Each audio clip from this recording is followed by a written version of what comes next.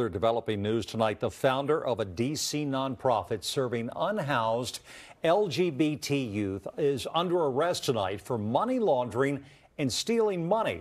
Yet the U.S. attorney for the district said Ruby Corrado stole at least $150,000 of the $1.3 million in pandemic relief funds intended for the organization Casa Ruby. News 4's Jackie Bensen has new reaction tonight. Casa Ruby founder Ruby Corrado left the district for El Salvador in 2022, not long after the investigation into financial improprieties surfaced. Authorities say she was arrested in Laurel, Maryland after making an unexpected trip back to the U.S.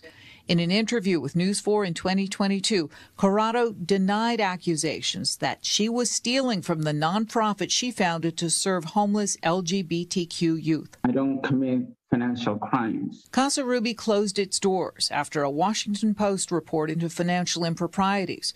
Corrado is now accused of siphoning hundreds of thousands in loans from the federal Paycheck Protection Program, created to help small businesses pay workers during the coronavirus pandemic, to a personal account in El Salvador. Danesis Arce Ramirez tells News 4 sister station Telemundo 44 that Casa Ruby's advocacy will be missed. The federal charges that Ruby Corrado is facing, fraud and money laundering, carry a maximum potential sentence of decades in prison.